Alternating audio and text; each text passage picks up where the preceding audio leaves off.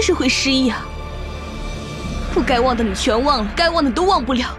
你知不知道你最该忘的是花满天？对不起，我真的忘不了他。你知不知道我每日起来照镜子，看见我这张脸我有多讨厌？我真的希望那个失忆的人是我。大胆！谢千寻，大半夜的你跑到公主的房间里想干嘛？孙姑姑，是我让千寻来帮我恢复记忆的。千寻，你也累了，回去休息吧。记着，我明天找你的时候，你要告诉我到底发生过什么。青虫公主，我建议你每天好好看看自己的脸，再想想我这张脸，或许你可以回忆出什么。谢千寻，你脸皮可真厚啊！你厚颜无耻的缠着驸马，哼，公主才不稀罕你那张厚颜无耻的脸呢！孙姑姑，你不要乱说了。千寻，对不起，我代孙姑姑向你赔个不是。公主，这种贱人，你怎么能向她道歉呢？你也累了，快去休息啊！孙姑姑，你真是有眼无珠，你连公主身边的那只狗都不如。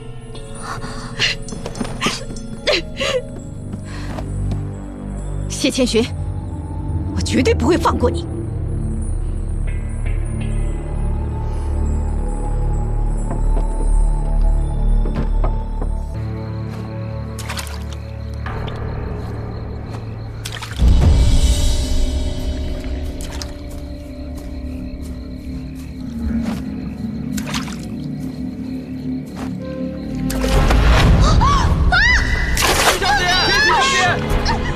我听到千寻姐姐在喊救命！救命！小姐，小姐，千寻！二少爷！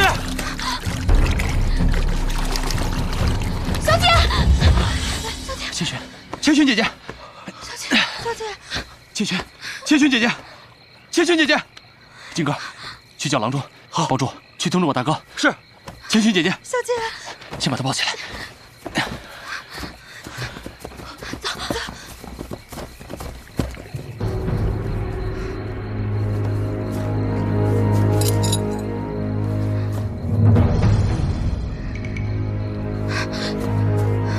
这小姐好端端的，怎么会掉到池塘里呢？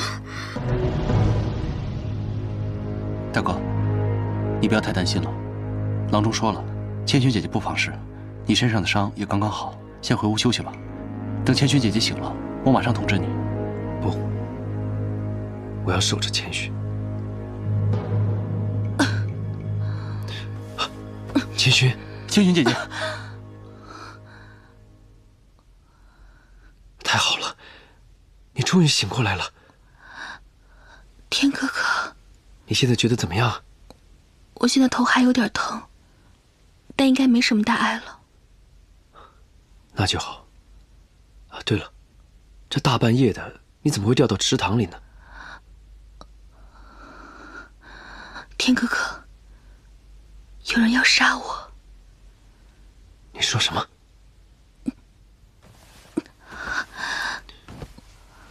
天哥哥，是有人把我推进池塘的，有人要杀我。那你有没有看清楚是谁推你的？我没有看清楚是谁推我的，但是我记得那个人手臂纤细，身材不高，应该是个女人。女人？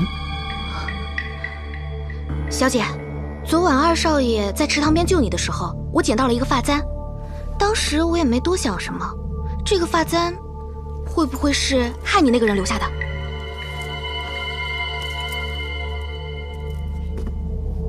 给我。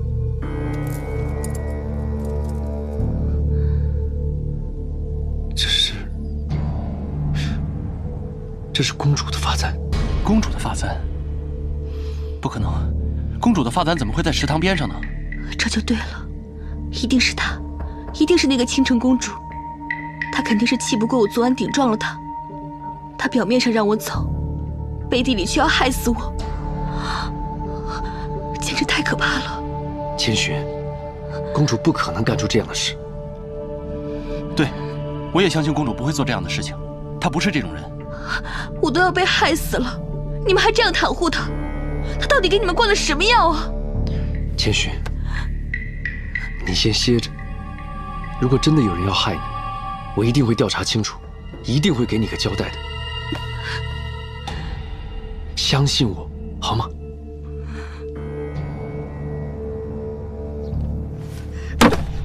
太过分了，他们居然对小姐下此毒手。大少爷和二少爷说了，他们会查清楚这件事情的，我相信他们。你傻呀，没听出来吗？大少爷和二少爷都口口声声的向着那个倾城公主，就算他们查出来这件事情是公主做的，他们又能拿她怎么样？那这件事情就这么算了？不能就这么算了。他们一次又一次的害小姐，要是这次这么算了，怕是还会再有下一次。不行，我们得去问清楚这件事情。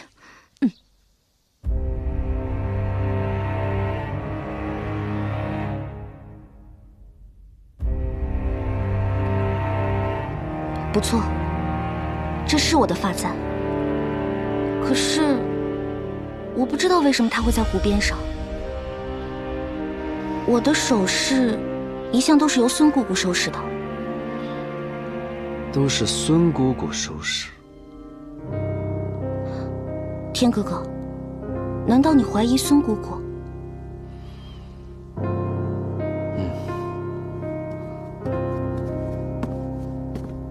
公主，谢家丫鬟求见。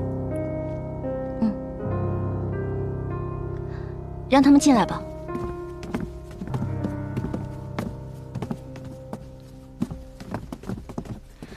参见公主。平身吧。不知几位来找我，所谓何事啊？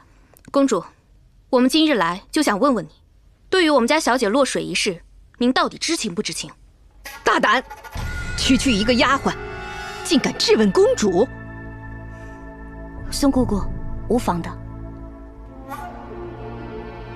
千寻落水的事，我已经知道了。你们有什么问题就尽管问吧。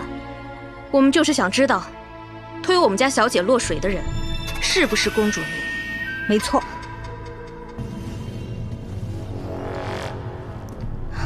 这件事情不是我做的，我没有害千寻。那为何公主您的发簪会正好掉在我们家小姐出事的地方呢？